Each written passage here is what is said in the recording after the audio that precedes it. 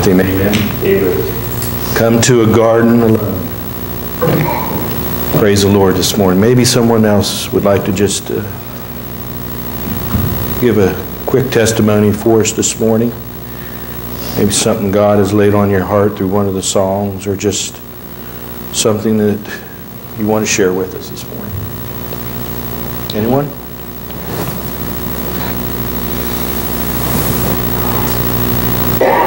Do we have any? I know we do. I know.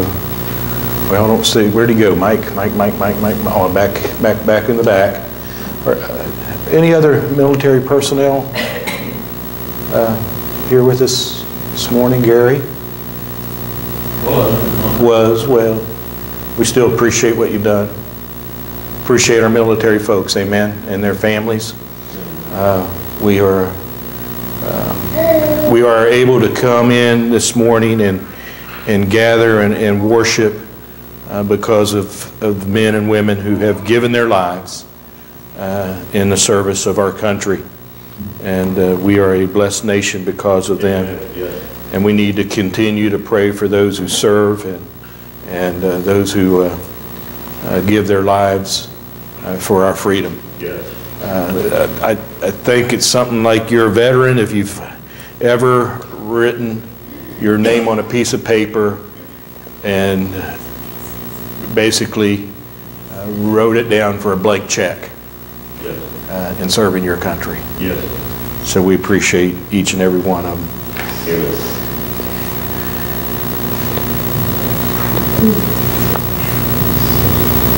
Did you get to see those pictures? Did I go too quick on them? Did we go too quick? Some pretty amazing pictures that we have here on the screen this morning. And I share them because I want to talk about this morning of how big God is. I think I've shared with you before, and I found the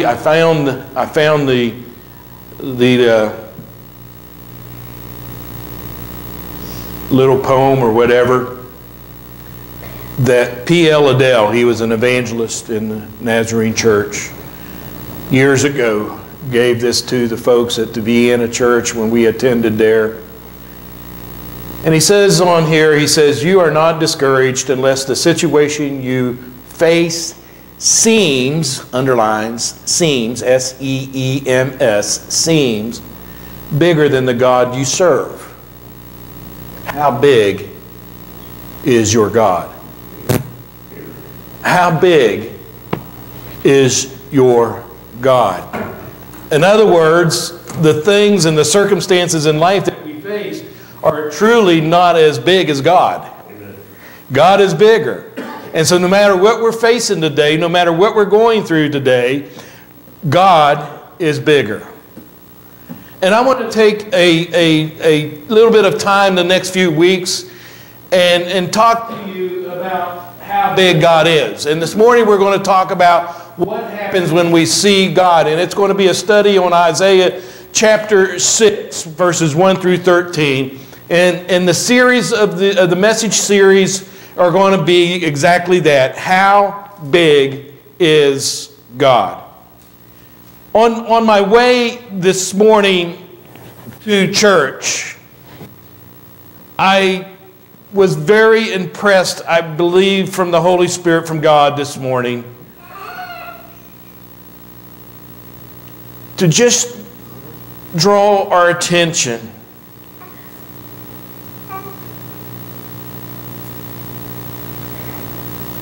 to one of the points in this message.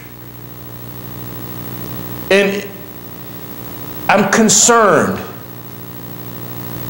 that we become complacent. That we go to church and we do all these things and we become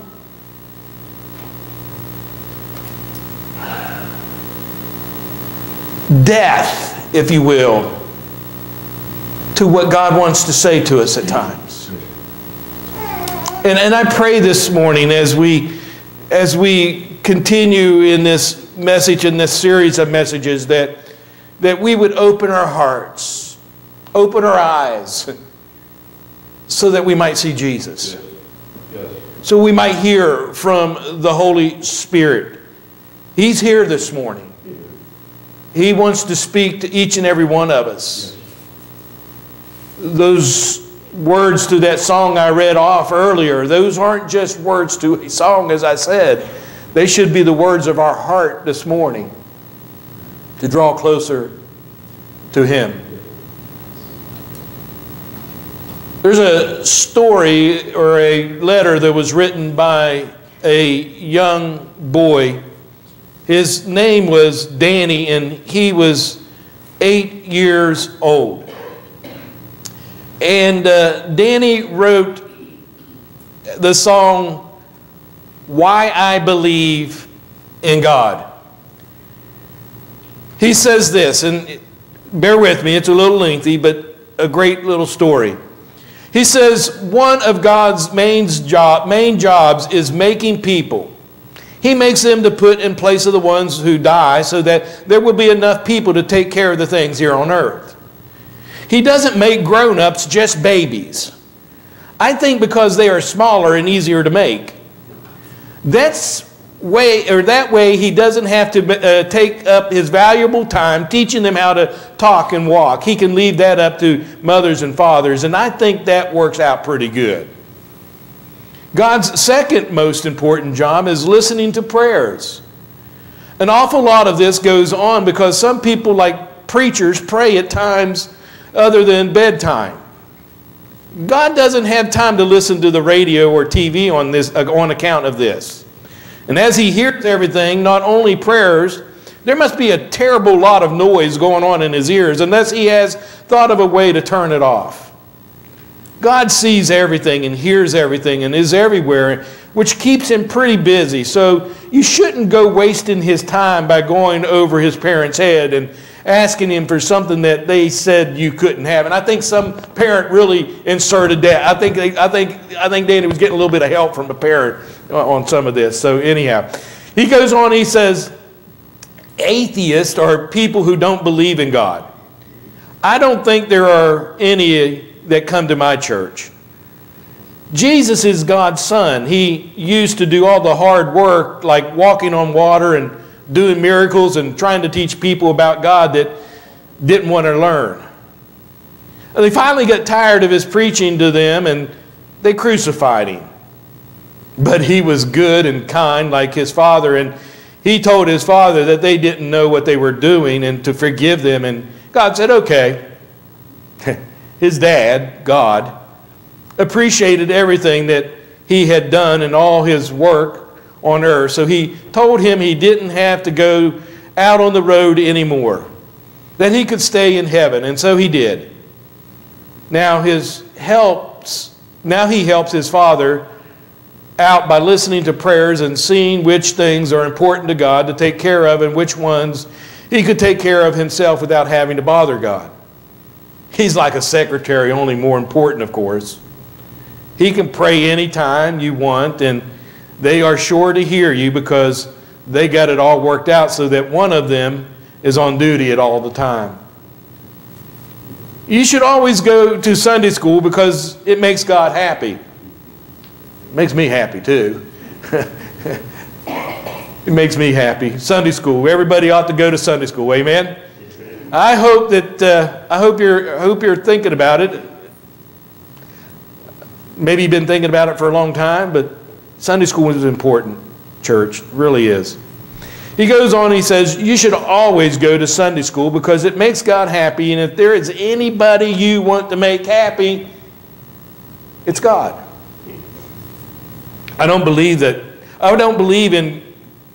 If you don't believe in God, besides being an atheist, you will be very lonely because your parents can't go with you everywhere like camp, but God can.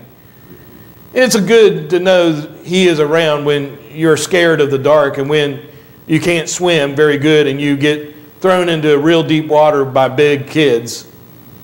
But you shouldn't always just think of what God can do for you. I figure that God put me here and He can take me back anytime He pleases. And that's why I believe in God. I tell you, aren't kids amazing? Aren't they just something that sometimes we ourselves overlook some of the simple things about faith? It reminds me of the story of a happy couple who came home from the hospital with a brand new baby boy. They put him in the crib, and as they left the bedroom, his older brother snuck into the room where his brother was going to sleep, and he looked at him through the bars in the crib, and he whispered, "Tell me before you forget, what does God look like?" Children are truly a blessing from God. Amen? Amen. And a lot of people would really like to know what God looks like. And in our passage this morning, we're going to see an individual that was able to see exactly what God looked like. The passage, once again, is Isaiah chapter 6, verses 1 through 13. If you've found that, or if you want to follow along on the screen this morning, you are more than welcome to. But would you stand as we honor the reading of God's Word this morning?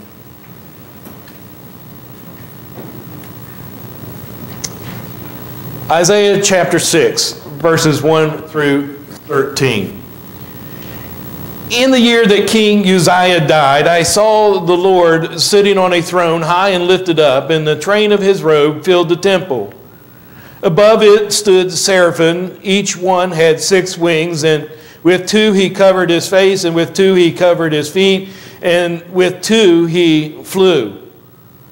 And one cried to the other and said, "Holy, holy, holy is the Lord of hosts. The whole earth is full of His glory. And the posts of the door were shaken by the voice of him who cried out, and the house was filled with smoke.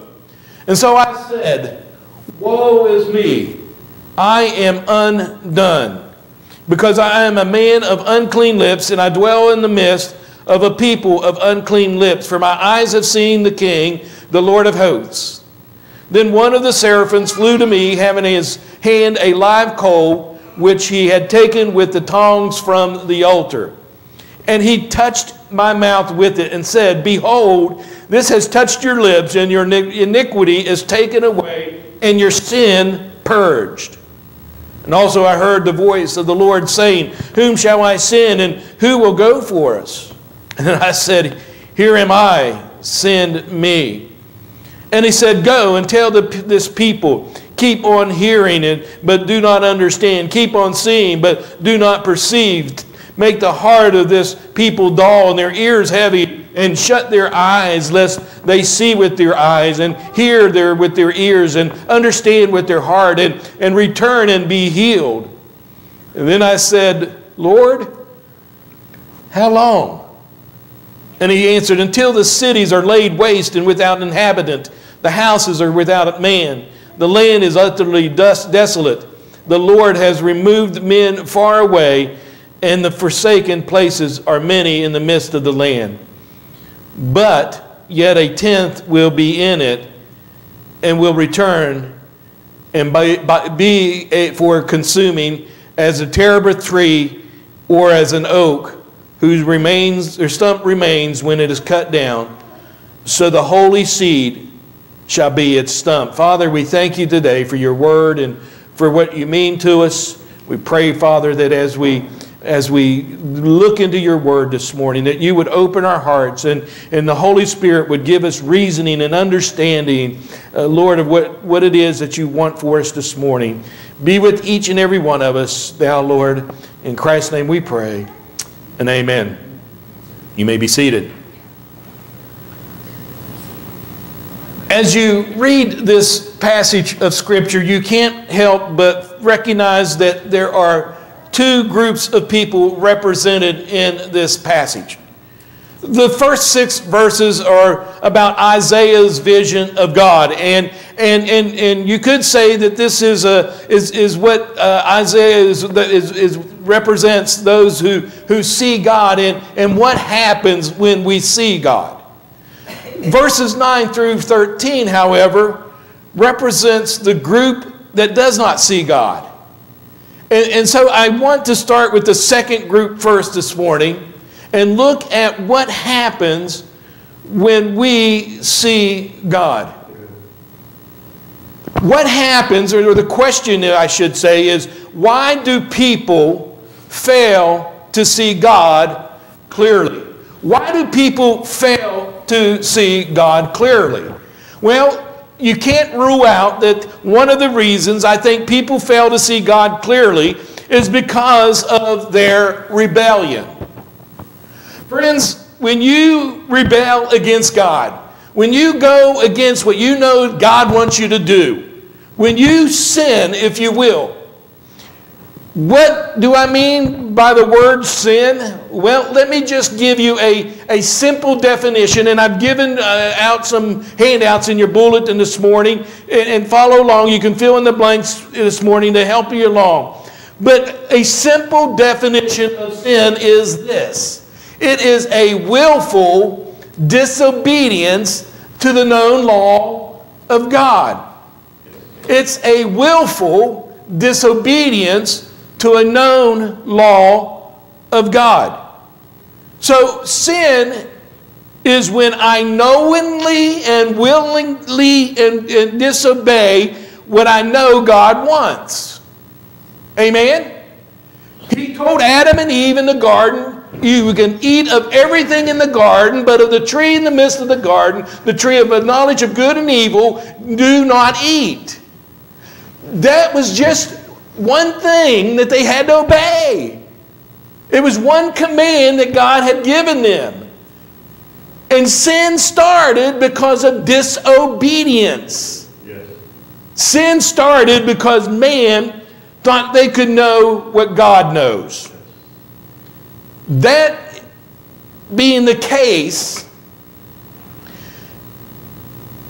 then when we sin, it is not by accident. You hear what I'm saying this morning?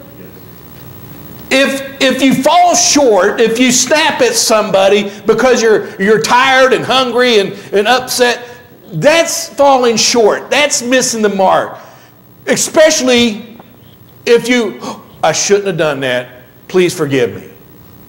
Amen? The Holy Spirit will check your heart.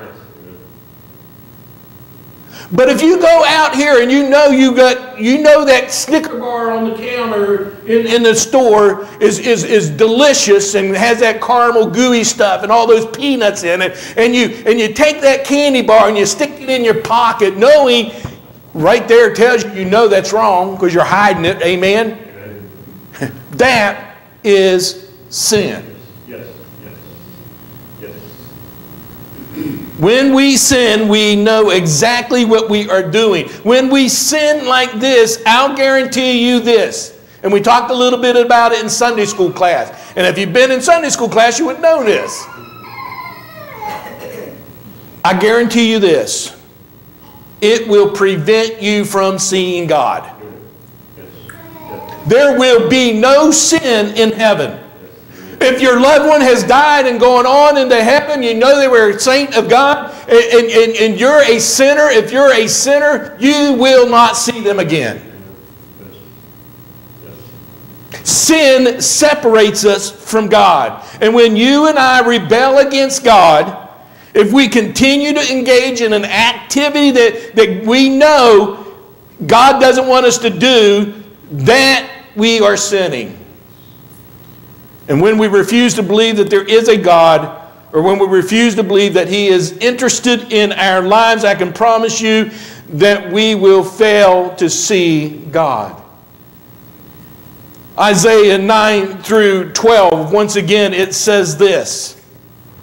And he said, go and tell this people, keep on hearing, but do not understand. Keep on seeing, but do not perceive. Make the heart of this people dull and their ears heavy, and shut their eyes, lest they see with their eyes and hear with their ears and understand with their heart and return and be healed. Then I said, how long, Lord, how long? And he answered, until the cities are laid waste and without inhabitant, the houses are without a man, the land is utterly desolate, and the Lord has removed men far away and has forsaken places, are many in the midst of the land. Now, in the Living Bible, going back to verses 9 and 10, it reads like this, a little plainer for us, I hope. But here's what it says. It says, and he said, yes, go. But tell my people this, though you hear my words repeatedly, you won't understand them.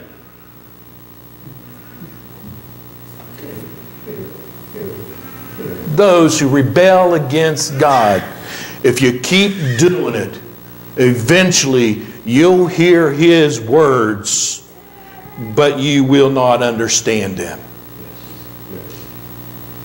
It's not that God quits or gives up on us. It's that we have rebelled and turned against God so far and so deep that we have shut him out. Men, we're good at this. Not towards God, but toward our wives sometimes. They start talking to us and we can turn that selective hearing on and continue to watch the ball game and say, yes, dear, every now and then, but not hear a word they're saying. I see some ladies looking around at their husbands and poking them in the sides. He got your number. I got your number because that's the way I am. You won't understand him. Though you watch and watch as I perform my miracles, still you won't know what they mean. We'll see God working. We'll see him doing wonderful things, and yet we will not understand what he's doing. He goes on to say, dull their understanding, close their ears, and shut their eyes. Folks, it's going to happen. Our eyes and ears are going to close to the things of God if we keep rebelling against God, if we keep going our way instead of God's way. He goes on and says, I don't want them to see or to hear or to understand or to turn to me to heal them. My friends, I don't know about you, but that's a graphic picture of people who have decided to rebel against God.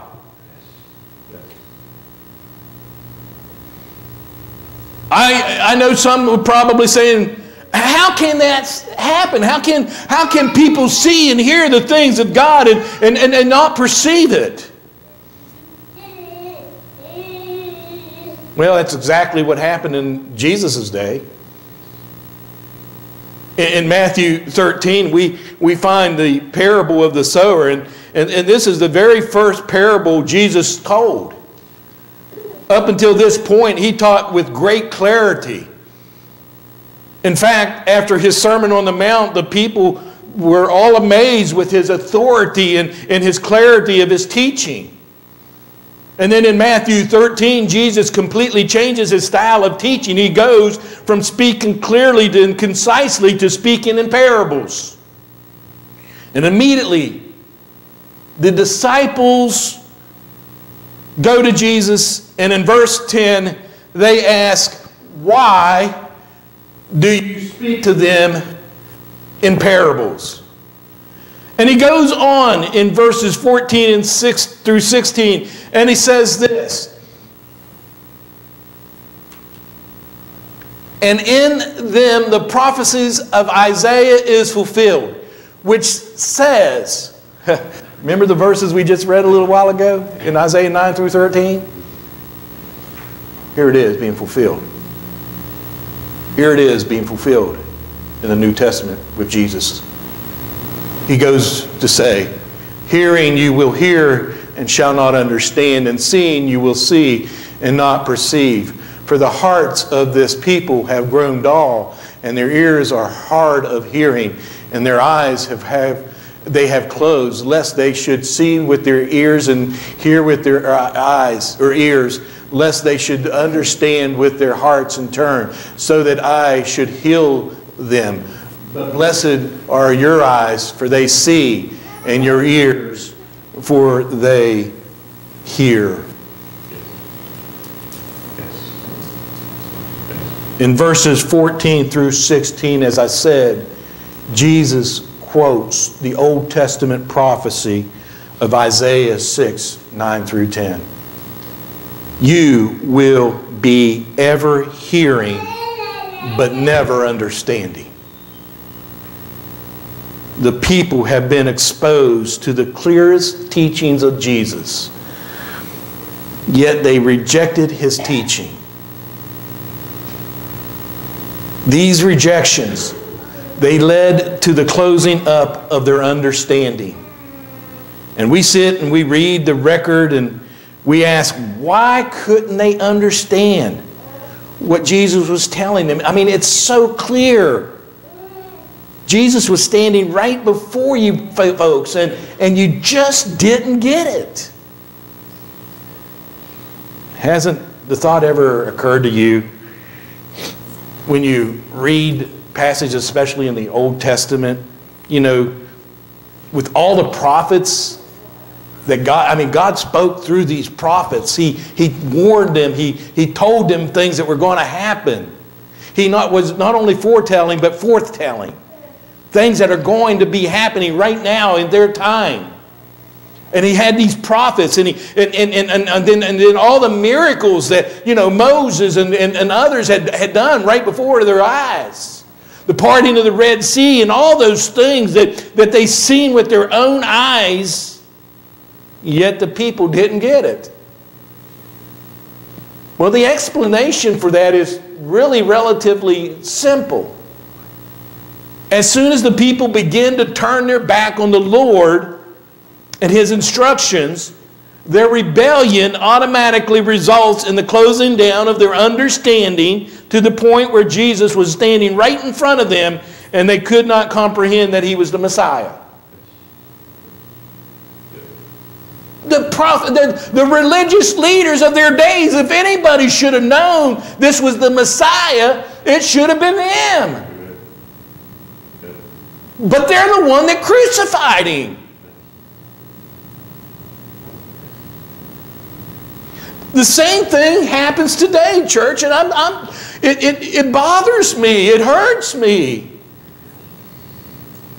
You share the things of God, and you teach the things of God, and people see the miracles of God taking place in their lives, and how God protects them and gets them through an illness or a catastrophe in their lives.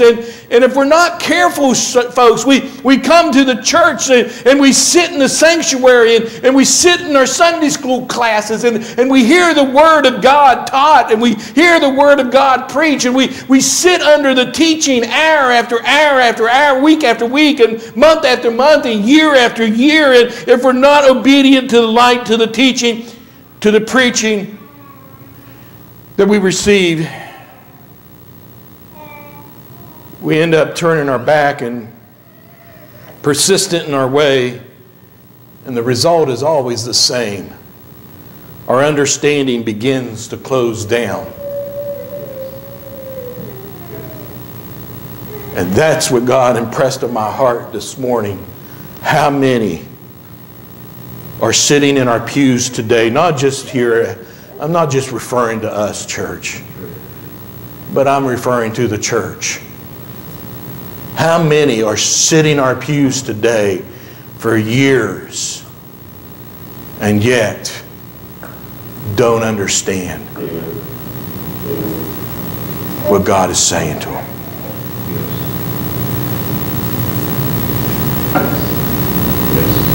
Maybe it's a very significant sin that threatens you. And if you engage in it, and you continue to engage in it, you'll lose your integrity. You'll lose your joy. You'll lose your family maybe, and maybe you'll lose so much more. A friend comes and they stand before you. that God has laid it on their heart to go talk to you. They say to you, can't you see it? Don't you see what you're doing? Don't you understand what this will do to you and to your family? And you just don't understand it. Everyone else can see it, but you can't. You notice Isaiah? I'm getting ahead of myself.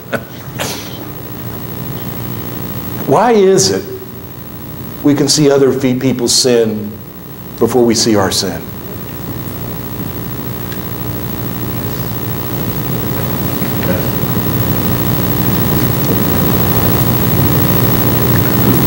You see, the result of closing down that conviction that came to you is dangerous, my friend. Conviction is a good thing. We should never turn away. When God convicts our heart, we should never turn it away. And let me tell you this. It happened to the people in the Old Testament, and it happened to the people in Jesus' day. And there he stood right in front of them, and they could not understand, and they could not see. It starts with something small. You know, should get things right. How many of us have said that before? I need to get things right. I need to get right with the Lord. And you sense God's hand of conviction on your life. Yet you're unwilling to make a sacrifice. You're unwilling to accept the teaching. You're unwilling to make that commitment. And you turn your back on that conviction. And you endure that conviction. And before long it goes away. Then when the time comes and your future is at stake, and your family is at stake, and your kids is at stake, and your marriage is at stake, and your job's on the line, and your very soul is at stake, you won't see it. You won't understand it because you're ever hearing, but yet not understanding. You were ever seeing, yet not perceiving. Your heart has become calloused. Otherwise, you might see and hear and understand and turn to God and be saved, be forgiven. But now you can't because your heart has become hard and you'll never see or never will see God again. Church, I'm afraid that comes too often, too many times.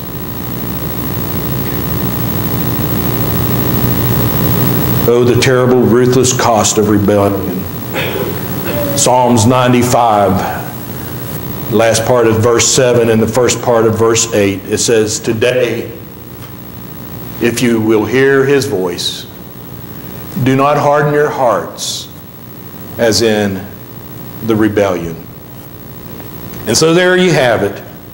Verses 9 through 13 representing the group of people and why they fail to see God clearly. And I'm glad there's none here today because the very fact that you're here today tells me that God is still working in our lives. Amen? God has still brought us to a place where we can hear and see what he wants to say to us. And so my second part is what happens when we see God clearly. And you're here this morning, so we're all here and we actually see God clearly. I believe that with all my heart this morning.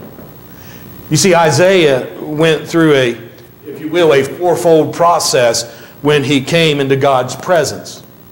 The first thing that happened when he saw God clearly is that it begins with confusion. It begins with confusion. Seeing God clearly begins with confusion. It says in the year King Uzziah died. This was a terrible time for the people of Isaiah's day. King Uzziah had been an awesome king who had reigned for 52 years.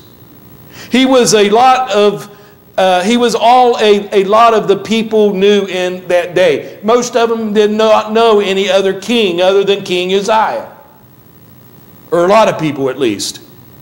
He had provided security and prosperity for the people, and now he was gone, ripped out of their lives. It was a terrible, terrible year in the year that King Uzziah died.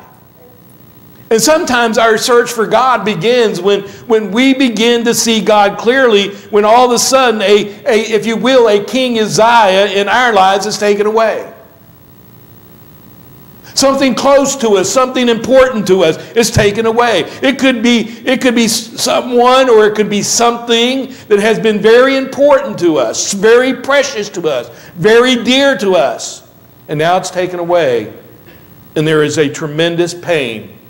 It's like hitting, if you will, rock bottom. Down as low as you can go. It brings confusion. But seeing God almost always begins with confusion. The second thing we see here about seeing God clearly that Isaiah mentions or talks about is in confession. Seeing God clearly results in confession. Isaiah's natural response to seeing God is to admit that there was something wrong in his life. The natural response to seeing God for you and me is to admit that we are sinners. It brings confession. When we see God in spite of ourselves, we see our lowliness. We see our sin. And the closer you get to God, the more keenly you understand that you have sinned against Him. And you do everything, and you want to do everything to make things right. When I first got saved, I wanted everything that God had for me.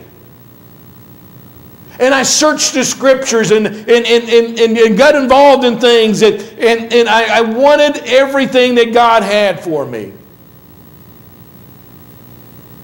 And the closer you draw to God, the more you understand the attitudes and really the reality that comes to one day you realize that there's a carnal nature in you that needs to be sanctified, and that's something that needs to be done in your life.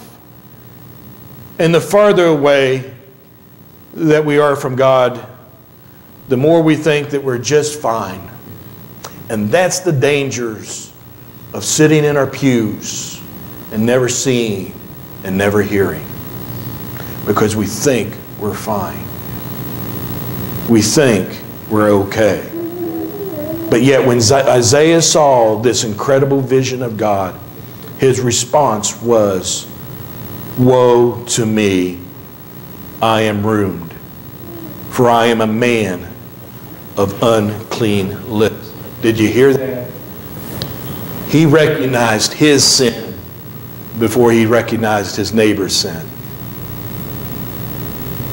When we don't see and hear, we recognize their sin before we recognize our sin. But when we clearly see God, we worry about me and my sin. What's the old thing? Point a finger at a person, you only got one pointing at them, but you get three pointing back at you. And only one sticking up. It's the only place you're going to get help for that. Amen? I never thought about that. He's our help. Amen? Amen. He's our help. He's our help, church. Seeing God made him understand his conviction and that he needed to confess his sin. And he says, "Woe is me, I'm a man, for I am a man of unclean lips." Isaiah, seeing God clearly results in change.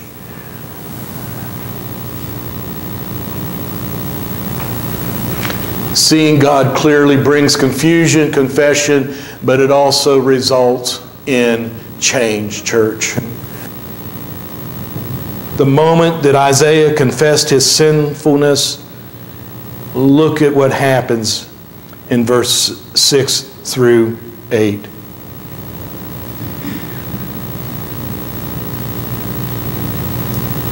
Then one of the seraphim flew to me, having his hand in his hand a live coal, which he had taken with the tongs from the altar, and he touched my mouth with it and said, Behold, this has touched your lips.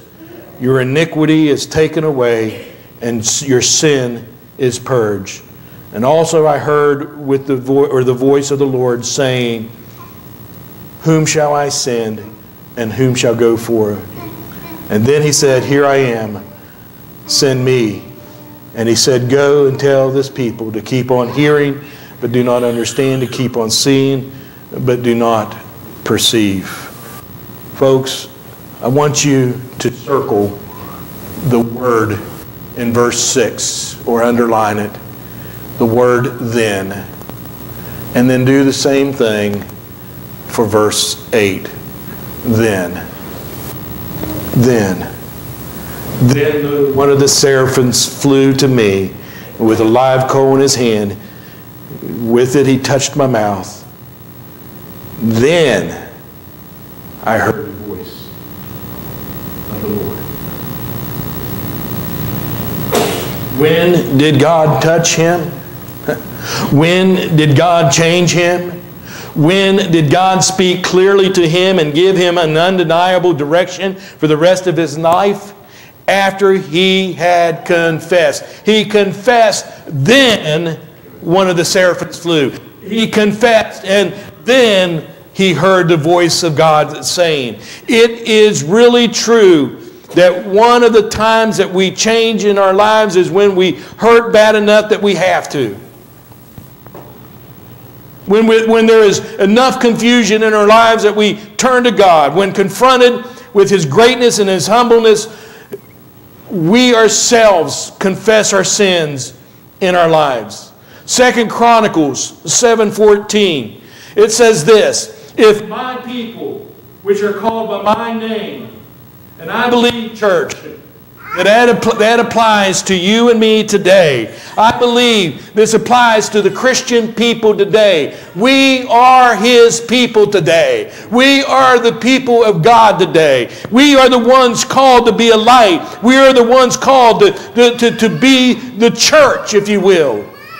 If my people, which are called by my name, shall humble themselves and pray and seek my face and turn from their wicked ways, then will I hear from heaven and will forgive their sin and will heal their land. When? If my people. That's when. When you and I change. When you and I care enough about those who are hurting and lost in sin this morning. God is in the people changing business. He can change your life through all the confusion that might be happening. He can change your life with your confession, and He can change you. The last step, real quickly, that Isaiah took when he saw God clearly is it resulted in his commitment. It resulted in his commitment. Verse 8, the Scriptures once again. Then I heard the voice of the Lord saying, Whom shall I send, and whom shall I go for us? And I said, Here I am, send me. It resulted in commitment. It resulted in following God and doing what here am I, send me. I love weddings.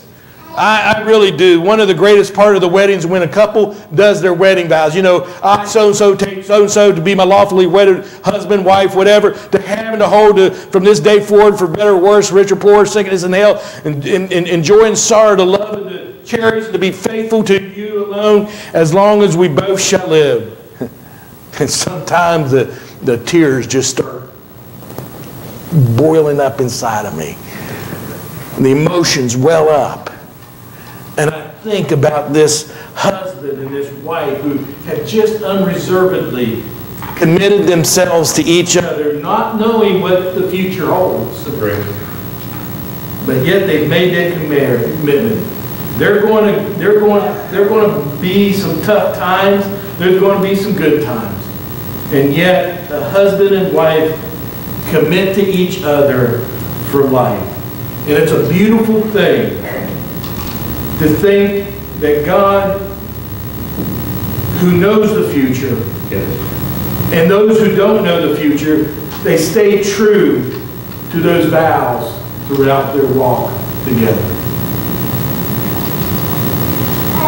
It amazes me that we are willing to commit ourselves to become one flesh with another human being that we know has flaws and weaknesses, who is not perfect, yet we don't hesitate giving those vows.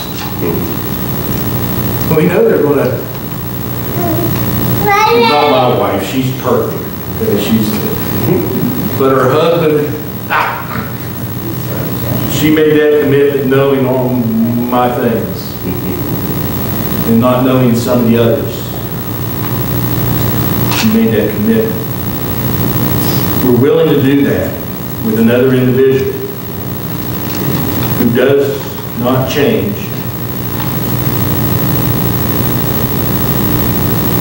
Unless God changes them. Yet, we hesitate to commit ourselves fully to God.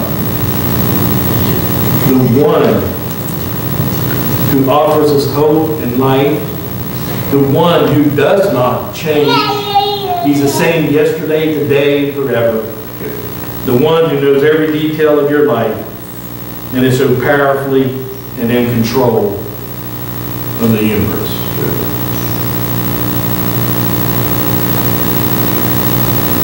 On your notes there this morning, I want to challenge you in closing this morning on this, if you will, the last Sunday of the church year.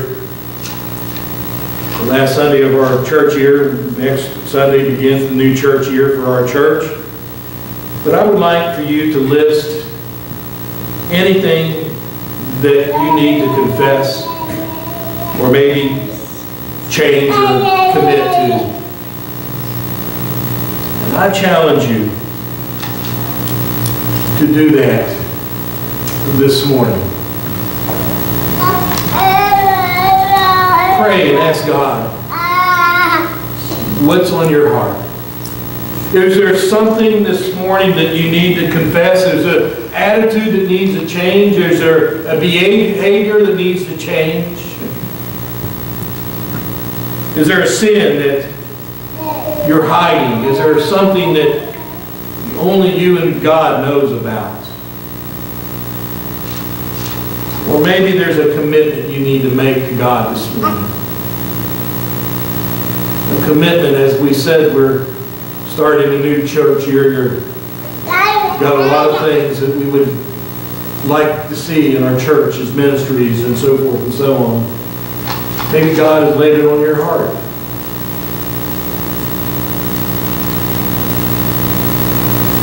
So you're lacking the commitment. God can use you in ways that you can't imagine.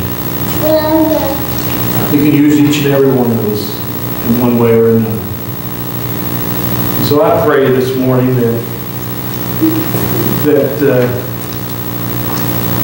we continue to listen and hear what God has to say to us.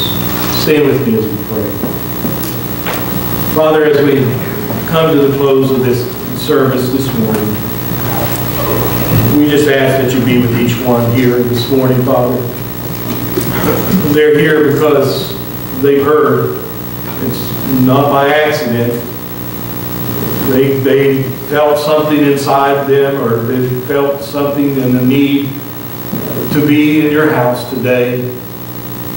Each and every one of us are here for a reason. And so, Lord, use us this morning.